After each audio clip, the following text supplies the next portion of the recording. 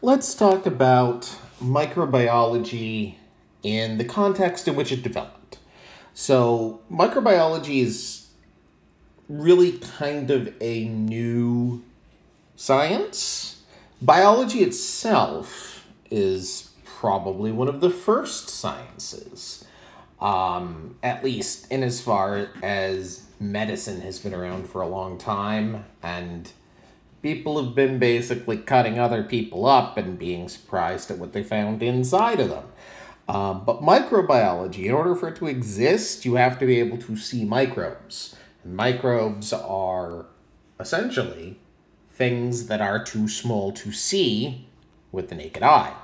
So microbiology cannot exist until there is a tool with which to see microbes. So, the science of microbiology was born in 1674-ish, depending upon exactly where you want to chase it to. There are two people who are generally credited with being the ones to discover microbes.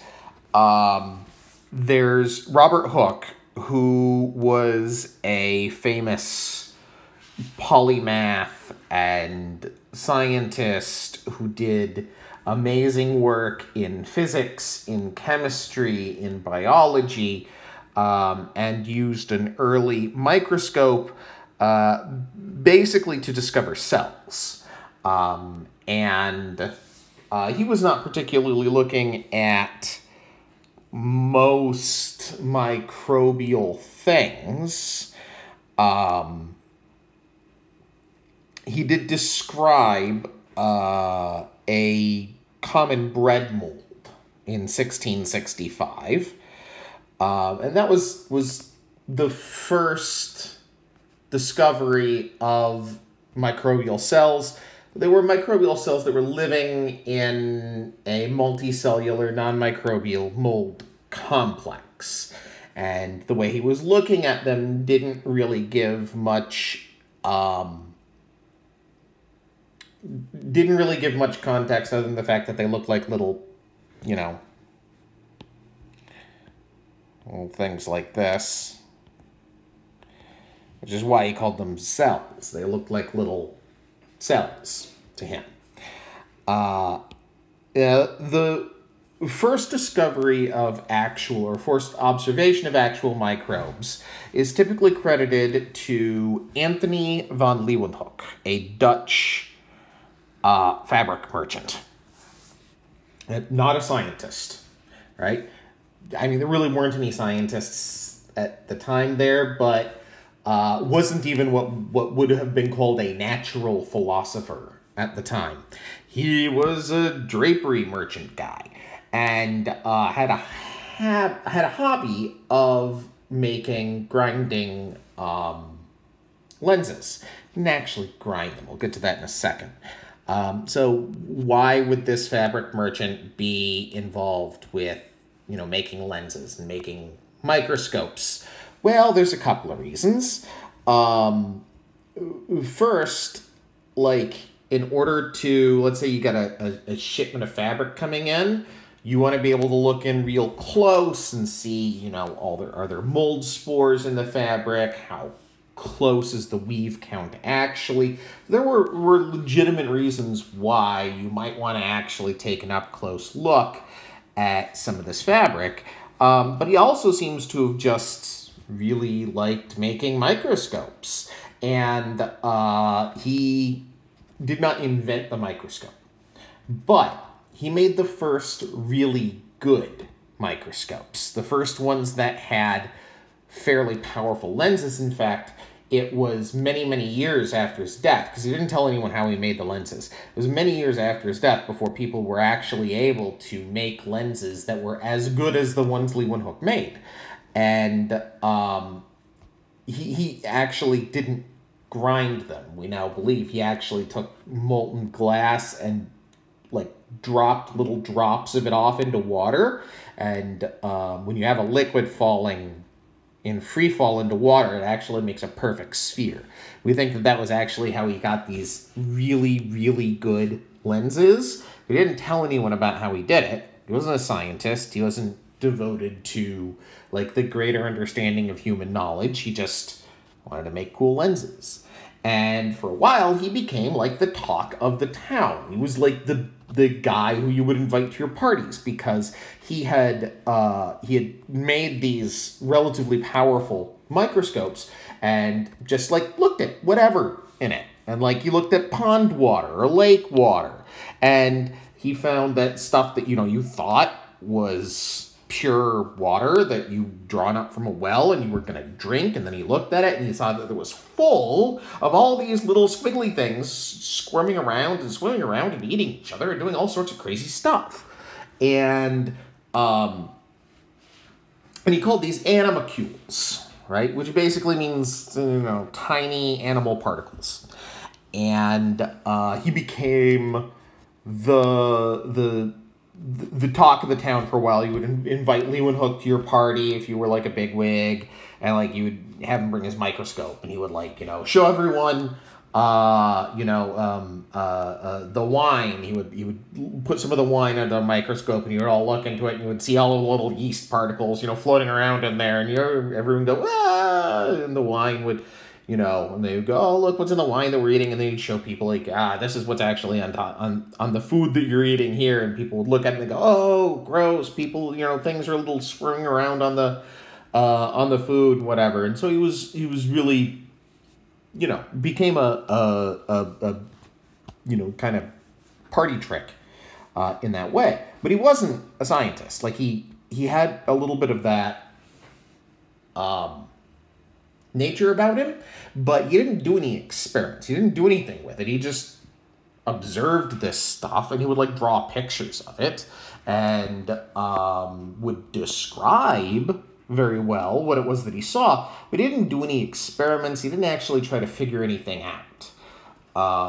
So he was the one who discovered, hey, there's this whole microbial world, this whole microscopic world that is totally different than anything anyone's ever seen before, and the creatures that he observed behaved kind of like animals. They would run around and eat each other, but they didn't look like anything anyone else had seen. There were these blobs with little hairs coming out of them, or long, blobby tentacles and stuff like that.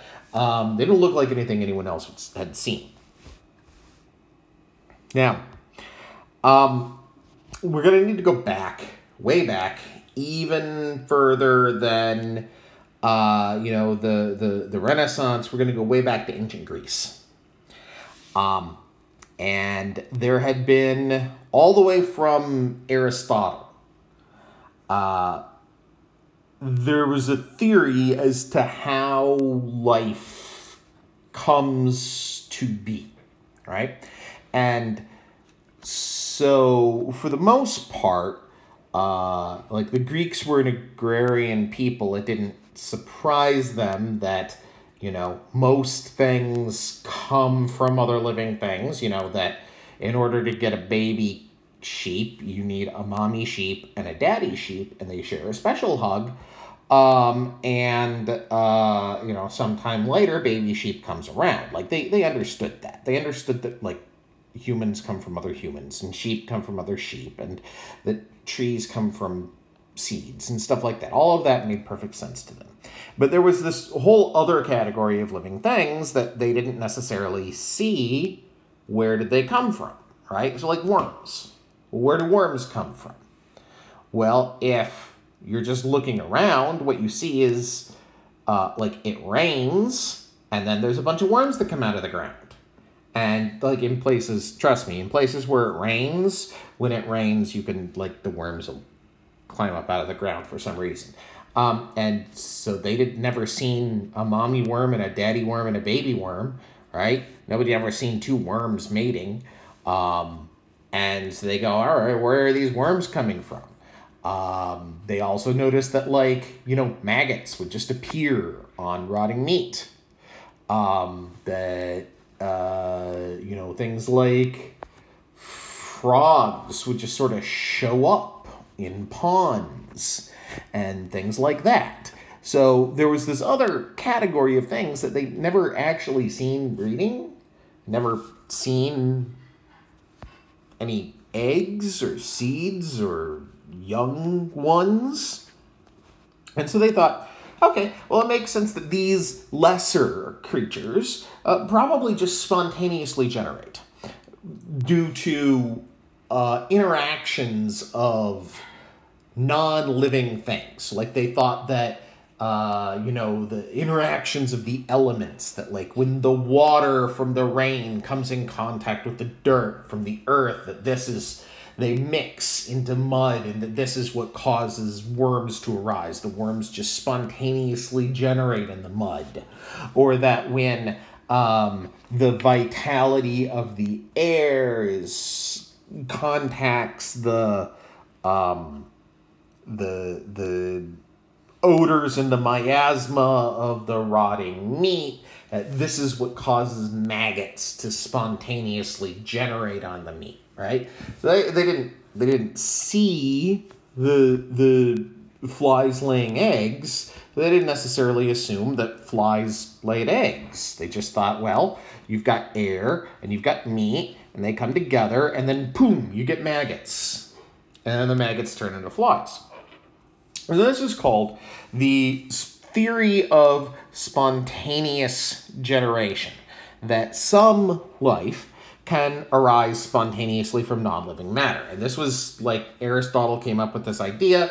Everyone believed it because Aristotle said it all the way down into, really down into the pre-modern era.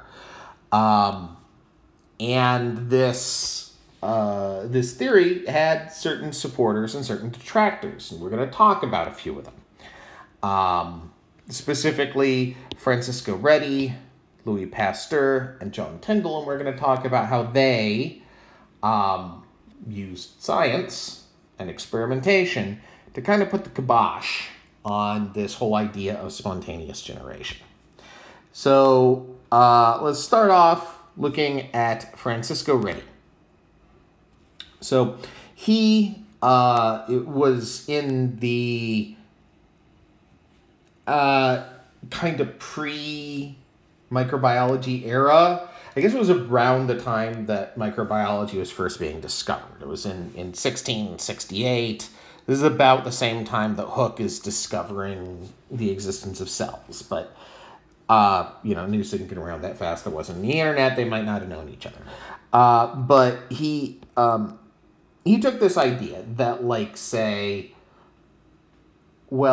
maggots spontaneously generate from rotting meat. And he said, I don't think they do. I think that maggots come from flies laying eggs that are too small for anyone to see. And so to prove this, he took two basically chambers,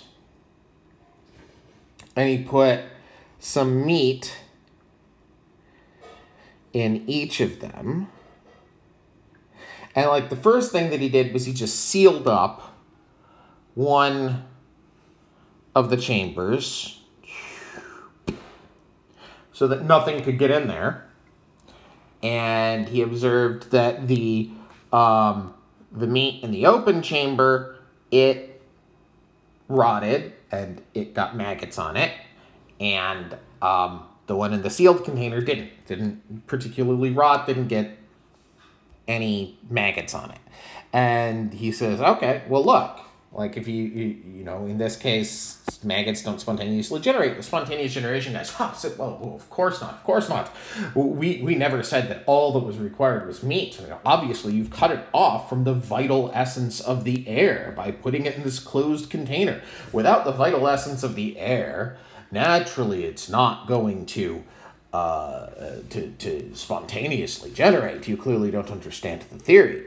And so he says, all right, we're going to do this experiment again. And this time, he put one of the containers was covered with gauze. And so, the gauze would allow air to get through, but it would keep any flies out. And On the one that was open, the flies could get in and land on the meat. And sure enough, even though both were open to the air and both meats rotted, only the meat that the flies could actually land on got maggots on it. And he said, voila. So the maggots don't spontaneously generate from the interaction of the meat and the air. They come from the flies. If you keep the flies off the meat, no maggots. And so this put the first nail in the coffin of spontaneous generation.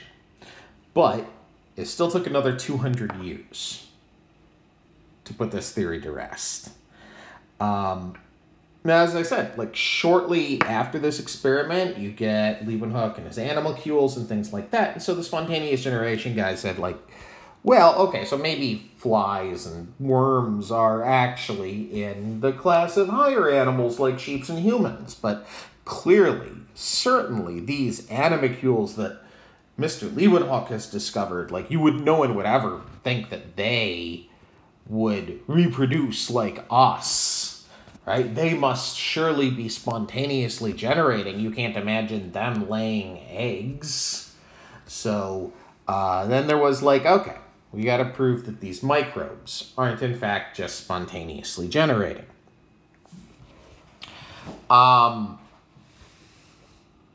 Now, there were a few people who contributed each way.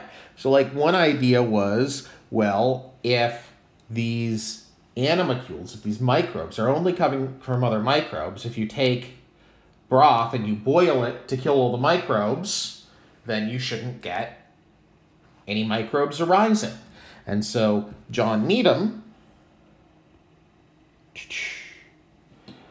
sort of gave some evidence to spontaneous generation by going, okay, we take broth and we boil it, so everything in it's dead, there's no microbes living in it, and we let it sit out, and we come back a few days later, boom, you still got microbes in it.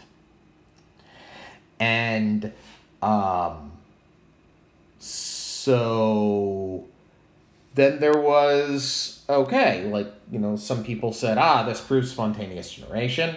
And other people said, well, no, look, like what's happening is you just got the broth sitting out there on your table and you've got dust falling into it. The dust is carrying microbes in, and then those microbes are reproducing inside of the broth. It doesn't matter that you killed them all at the beginning if there's still plenty of microbes coming around getting inside of it. So you have Spallanzani, who says, well, okay, let's take this thing, let's take your experiment, we're going to boil the broth, and then we're going to seal the flask. So you have one broth. So let's go here. That you're going to boil. And another broth that you're going to boil. All right. And then after you get done boiling them, you're going to melt the flask shut for one of them. And you find that this one, with the flask melted shut, no microbes grow in it. You can let it sit for as long as you want. No microbes grow in it. This one that's still open, you get microbes growing. And so Spallanzani said, okay, well, like, clearly what you have here is that microbes actually do come from other microbes. If you kill off all the microbes in the broth and then you prevent any new microbes to coming in by sealing the flask, you don't get any new microbes. And the spontaneous generation people said, well, obviously you don't get any microbes growing in that case, because again, you have made the classic error. You have cut off the broth from the vital force of the air. And you can't get spontaneous generation without fresh air. We never said you couldn't get it without fresh air. So, that was a problem then, because how do you have something that's open to air but doesn't allow any dust to get in? Even the spontaneous generation guys went back and they said, oh, but if we cover it with gauze, you'll see that microbes still grow on it. So we repeated Reddy's experiment and it didn't block it. But of course, gauze might block flies, but it doesn't block dust from getting in or things that are actually microscopic. So this controversy went on and on. Enter Louis Pasteur. You probably know about Louis Pasteur because he developed pasteurization. And pasteurization is important, don't get me wrong, but it is not the most important thing that Louis Pasteur did. Louis Pasteur is generally considered the father of modern microbiology. Now remember, I said that Leeuwenhoek was the one who discovered microbiology, who basically, kind of founded microbiology. But here I'm saying modern microbiology. Microbiology is a science. So Leeuwenhoek just looked at stuff and he said, look, animalcules, isn't that cool? Louis Pasteur actually made this into a science. He's the one who actually did experiments and formulated the rules for how microbes work. He demonstrated that the air is full of microorganisms, mostly clinging to little dust particles. The first thing that he did was he did that same experiment that we just talked about, but instead of sealing the flask shut, he put a cotton plug in it.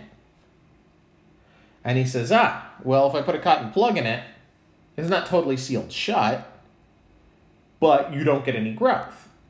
But the spontaneous generation people, they don't like that very much. They said that the cotton plug might be too restrictive, right? They didn't have free and open, clear contact with the air. So he came up with the second experiment. He designed this weird-looking swan neck flask that you see down here, right? And here was his idea, right? So you take this weird swan neck flask and you boil it and kill off everything that's inside of it. And the way this flask works is any dust coming in is going to get stuck in this crook here, right?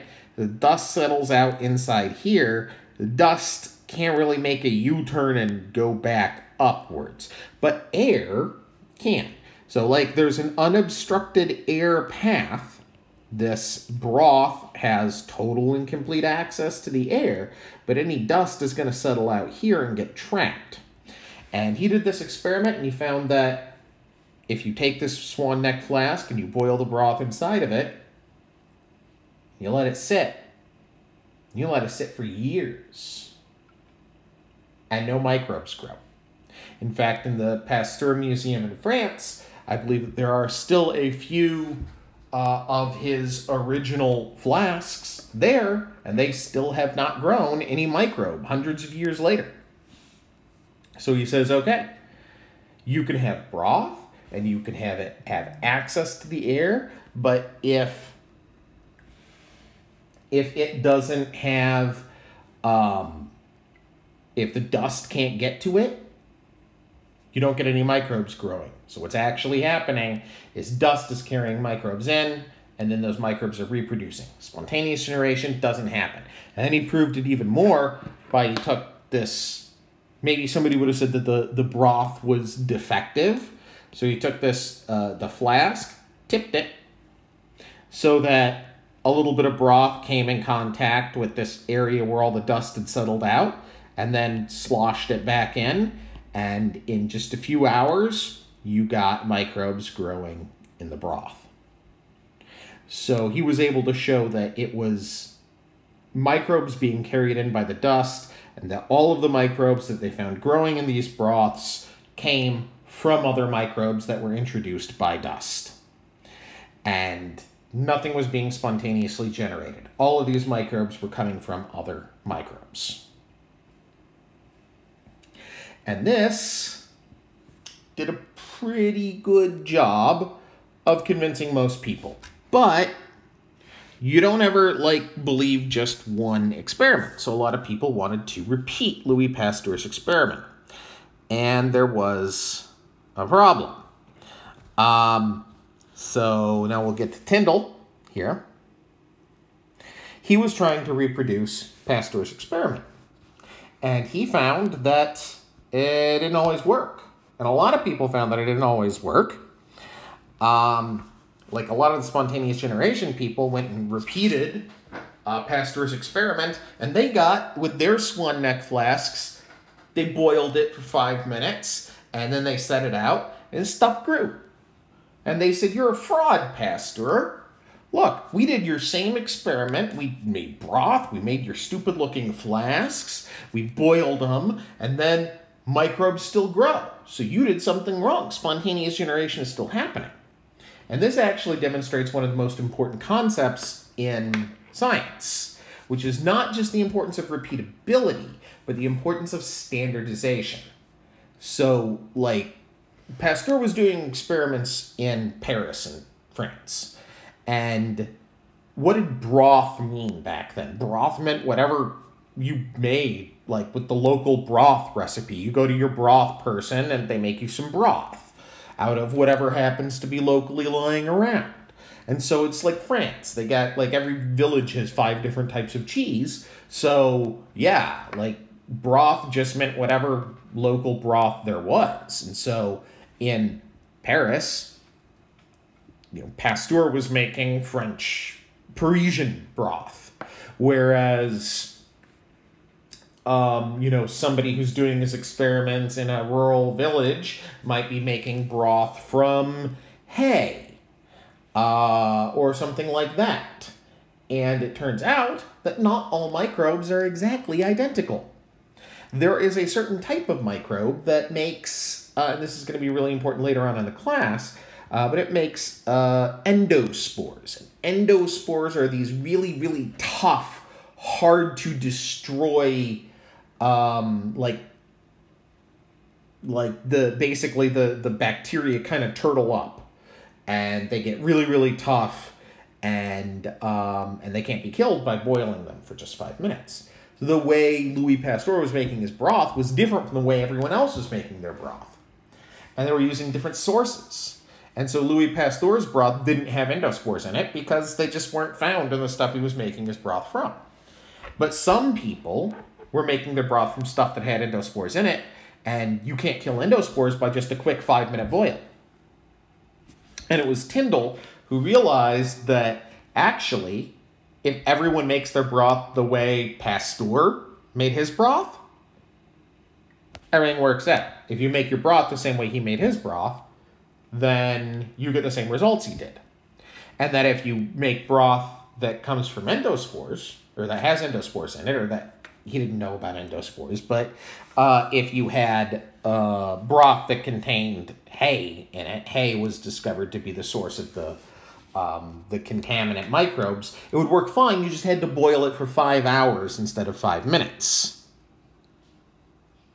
And that if you standardize the way the experiments are done, then you don't have any problems with repeatability. And so this is why, like, in your lab, you're going to be working with a lot of different standardized broths. Like, you're probably going to be using TSB and TSA next week in your first week of lab classes. And that stands for tryptic soy broth. Sometimes you'll use nutrient broth or Luria Bertani broth. These are all standard ways of making broth that have very specific nutrient contents, and everything comes from the same source. We don't just now go out and make whatever broth we want. It's really important that when you do your experiments, in order to get the same results that you expect to get, you have to be actually using standardized materials. And it was later this same year, 1876, in Germany, that an independent experimenter, Ferdinand Kohn, discovered endospores. And these endospores, he was able to prove, were capable of turning into this heat-resistant, hard form. and that explained the discrepancy in the results.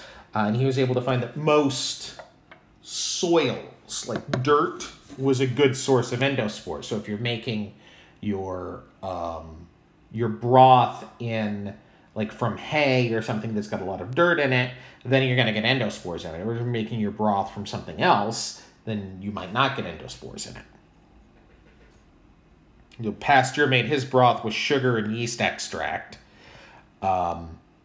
which didn't have any dirt in it, so it worked fine.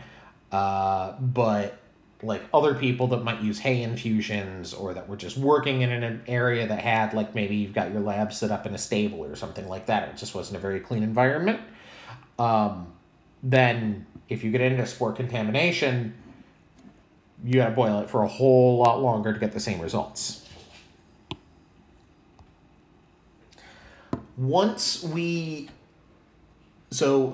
These experiments of Pasteur's really, once all of the standardization, everything like that was explained, were able to truly show that spontaneous generation wasn't happening.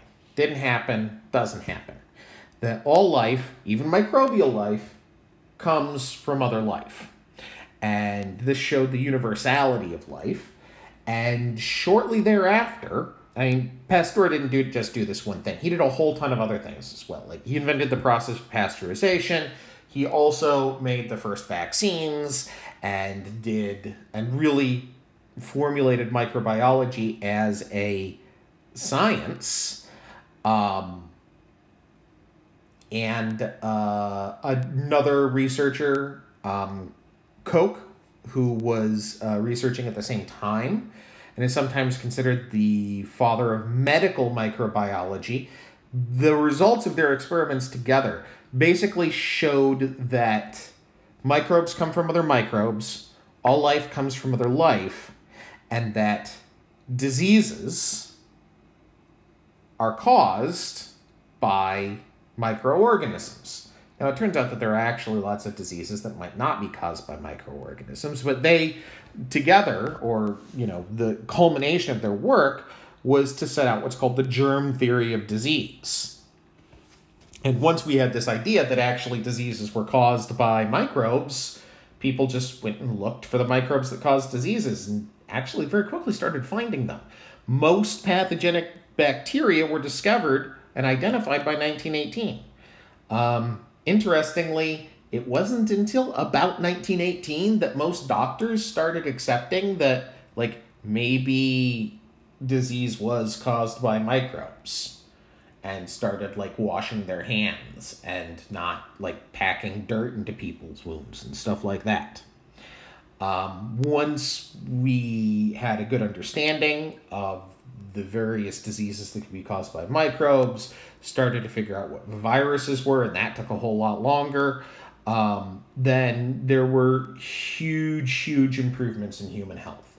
And you started seeing, we entered into the golden age of microbiology, where we started developing antibiotics to treat infectious disease. We understood vaccination and how to use the human immune system to prevent disease in the first place. And we also understood how to structure our environments through sanitation in order to prevent the spread of disease from person to person. And these three inventions have saved more human lives than any other thing.